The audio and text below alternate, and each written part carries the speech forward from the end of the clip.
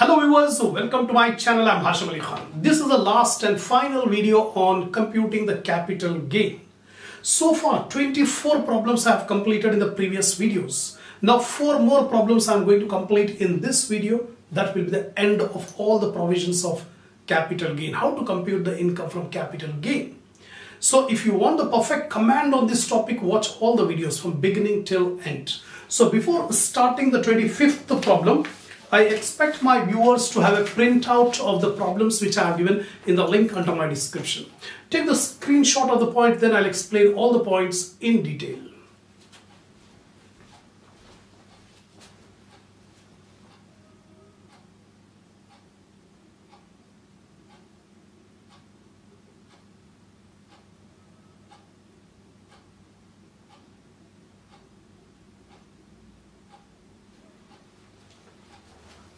Now, see the 25th problem.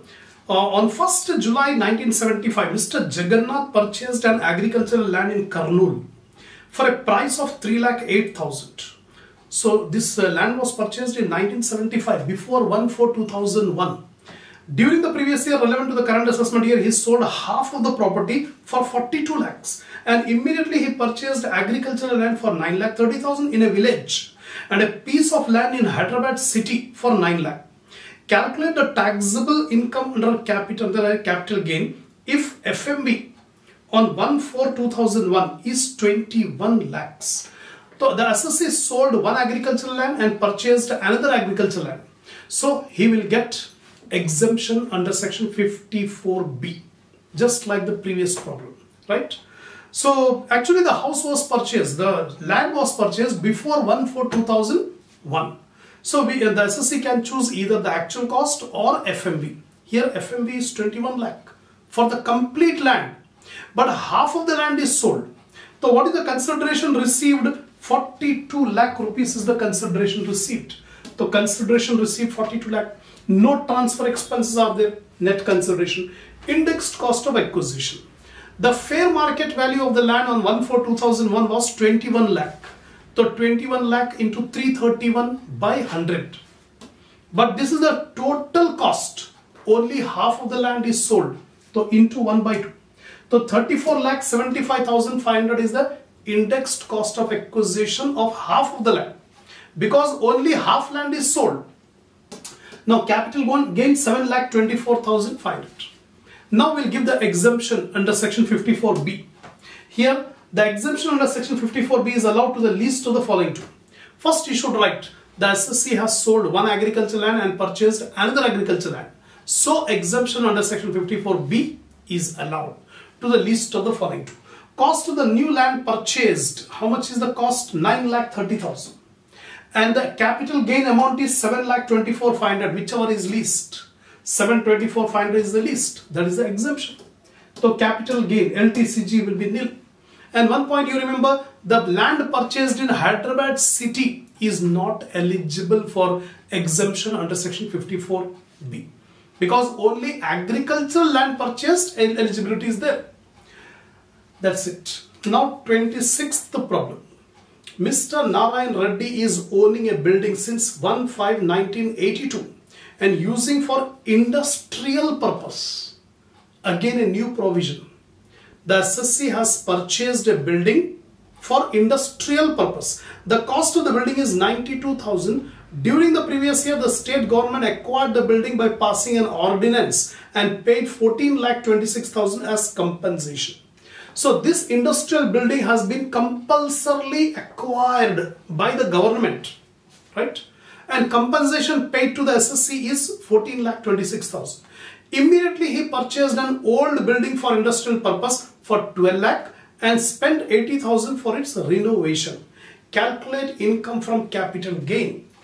Now, the new point in this problem is the assessee has given away one industrial building, and from the compensation received, he has purchased another building for industrial purpose.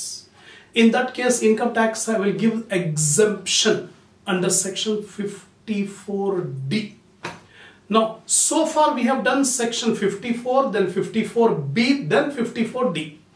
54 is for selling one residential house and purchasing another residential house. 54B, selling one agricultural land and purchasing another agricultural land.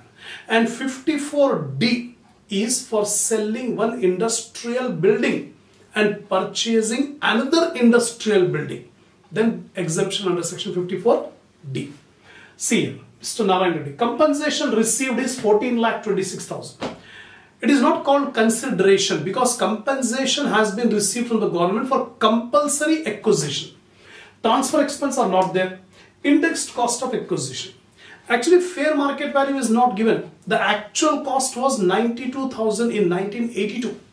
That cost only will take into 331 by 100, 3,04,520. So capital gain is 11,21,480. Now this is the capital gain. Now exemption under section 54D. The SSC has transferred industrial building and purchased a building for industrial purpose. So exemption under section 54D is allowed to the least of the following two. Now what is the cost of the building purchased? The cost of the new building purchased is 12 lakh plus 80,000 spent for renovation. So the cost incurred is 12,80,000. Whereas capital gain amount is 11,21,480. Whichever is least. 11,21,480 is least. So exemption under section 54D is 11,21,480. LTCG will be nil. So this is the new point. Industrial building. Next, 27th problem. During the previous year, Sri K. Giri Babu sold his building situated in Bangalore for 16,30,000. This is the consideration received on selling an industrial building. The cost is not industrial building, it is only building given. Yes, building he has sold for 16,30,000. The cost of which is 5 lakh 11 years ago. Registration expenses incurred 40,000 and brokerage paid to purchase 8,000. Actually, cost of acquisition include the actual cost and all incidental expenses. So these incidental expenses will also be added to the cost. The cost of the building is 5 lakh plus 40,000 plus 8,000. 5,48,000 is the cost of acquisition 11 years ago. After selling the building within 3 months, he invested 4 lakh in NABARD, National Bank for Agriculture and Rural Development, which has been notified as specified security under section 54 EC. Now compute the income from capital gain if selling expense are 80,000 and cost inflated index in the year of purchase was 137. So what is the consideration received? 16,30,000. So consideration received 16,30,000. Selling expenses, transfer expense 80,000. So net consideration 15,50,000. Indexed cost of acquisition. Actually the building cost was 5 lakh, but 40,000 incurred for registration and 8,000 for brokerage. That will also be added to the cost. So 5,48,000 into 331 divided by 137. 137 is the index number of the year of purchase that is given in the problem. So 13,24,000, that is the indexed cost of acquisition.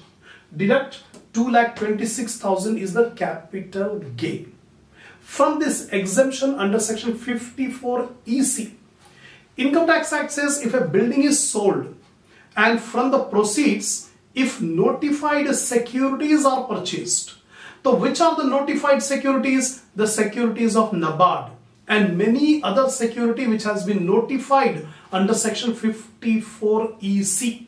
So in the problem itself it is given that SSC has invested in NABARD and which is a notified security under section 54 EC. Now how much he has invested? He has invested 4 lakh rupees, but the capital gain amount is 2,26,000. So least of the following two. The SSC has transferred building and invested is notified security under section 54 EC. So exemption can be given to the least of the following two. Actual amount invested 4 lakh, but actual capital gain amount is 2,26,000. Whichever is least. So 2,26,000 is the least that will be allowed as exemption under section 54 EC. So long-term capital gain LTCG is nil. That's it. Now one more problem we'll do, that is 28th problem. Sri Babu Chari sold his house on 25th March 2023 for 28 lakh. This is the consideration received. Selling expenses 10,000. This house has been purchased in the year 1998-99 for 2 lakh, and as on 2001 FMB is 2,50,000. The actual cost 2 lakh, but fair market value is 2,50,000. So SSC can choose higher, 2,50,000. He has invested 5 lakh rupees in the bonds of National Highway Authority of India, NHAI. The full form of NHAI is National Highway Authority of India. And a new house has been purchased for 14 lakh. So actually he has sold one house and purchased another house and also invested in notified securities. NHAI is notified security under section 54 EC. Then calculate the amount of taxable capital gain for the current assessment year. So the SSC will get exemption under section 54 and also under section 54 EC. Consideration received 28 lakh minus selling expense of 10,000, deduct 27 lakh 90,000. That is the net consideration. Indexed cost of acquisition, fair market value FMB is 2,50,000 into 331 by 100, 8,27,500. So capital gain we got 19,62,500. From this capital gain, one by one exemption we can give. The first exemption is 54. Because the SSC has sold one residential house and purchased another residential house. So exemption under section 54 is allowed, 14 lakh. Apart from that, the SSC has invested in NHAI, that is a notified security under section 54 EC. So 5 lakh rupees he has invested. Now subtract 19,62,500 minus 14 lakh minus 5 lakh. 62,500 is the long-term capital gain. That's all. So totally 29 problems are there, but I have explained you 28 problems. The last problem you can do it yourself as your practice. Inshallah, next video we will start the next topic. Inshallah, we'll start salary, income from salary. So if you want the complete command on this subject of income tax, watch all the videos. Go to the playlist of my channel, select the subject income tax for the assessment year 23-24. Watch each and every video. Get the full confidence, command on the subject so that confidently you can face the examination. Apart from that, this income tax is a practical subject which everybody must know the provisions of income tax. Inshallah, we'll continue in the next video.